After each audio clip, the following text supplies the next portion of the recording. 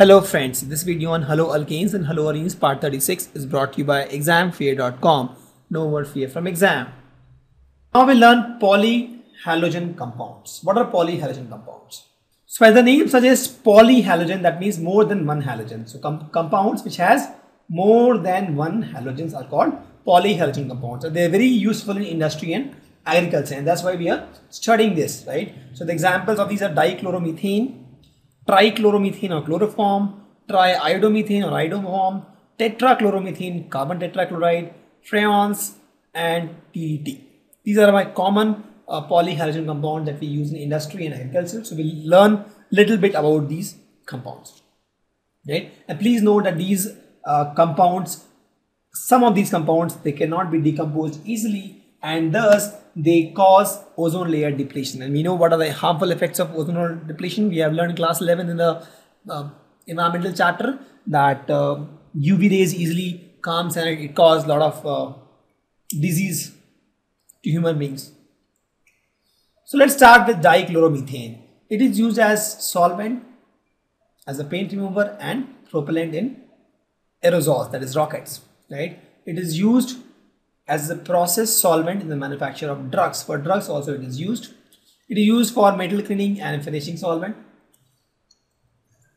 It is something that harms the central nervous system. It can impair your hearing and vision quality. It can cause dizziness, nausea, tingling, and all this kind of disease it can cause. And direct contact to human can cause burning and redness of the skin. It's very harmful. This is the structure CH2Cl2, right? Direct contact with eyes can also burn the cornea. Next, the trichloromethane. This is also again harmful only. This is employed as a solvent for fats, alkalides, iodine, and other substance. And this is the formula CCl3H or CHCl3. This is generally used for refrigerant. It was earlier used for anesthetic surgery, but since that is toxic, it is replaced by less toxic anesthetic such as ether. If you inhale this chloroform, it will depress your central nervous system. Breathing even 900 parts per million can cause dizziness, fatigue, and headache. This is slowly oxidized by air in the presence of light to form extremely poisonous gas called carbonyl chloride, also called phosphosin. Therefore, it is stored in dark. So chronic chloroform exposure can cause damage to liver, kidney, and other kind of problem in the skin. Similarly, triiodomethane, it was earlier used as antiseptic, but again now it is not used as antiseptic because it has very bad smell. The next is tetrachloromethane. The formula is CCl4. It is used for manufacture of refrigerant and aerosol cans. It is used for feedstock and also used for solvent. And until 1960s, it was used for cleaning, right, for dry cleaning and all. But now it is not used. It is also used as fire extinguishers. Exposure to carbon tetrachloride can cause liver cancer. And the most common effect is dizziness, headache, nausea, vomiting, and nerve cells, unconsciousness, coma, stupor, even death. Very harmful.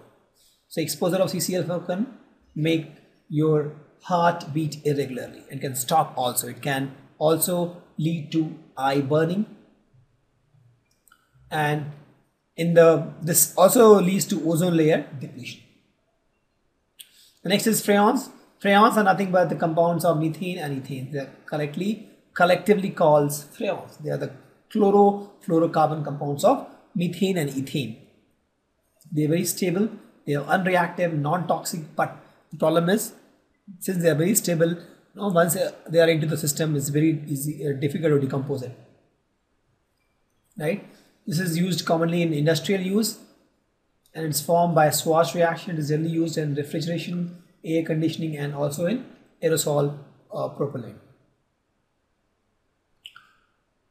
By 1974, the total freon production was around 2 billion pounds annually.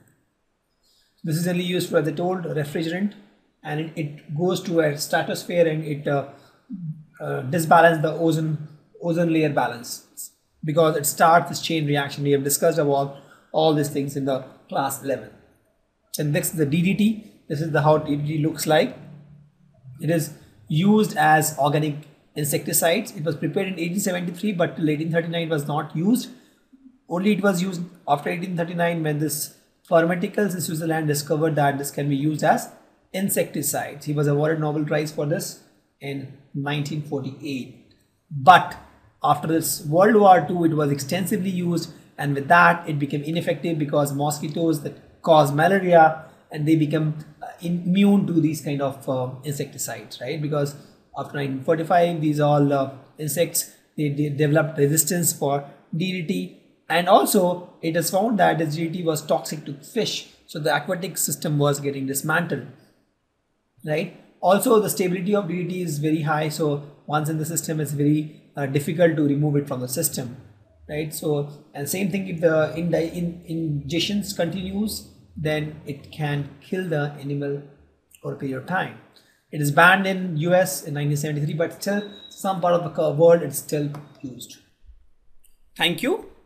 Visit examfear.com to watch free educational videos, try free online tests, get the best quality study materials, study from the best tutors and mentors, and much more. Thanks once again.